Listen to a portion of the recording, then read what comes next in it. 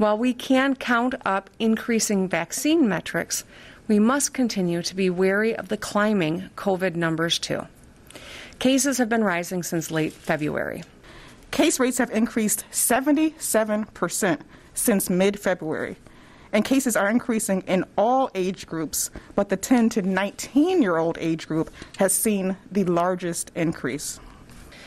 I know it feels like universally people wanted to re-engage a lot of the things that have come online in the last few weeks.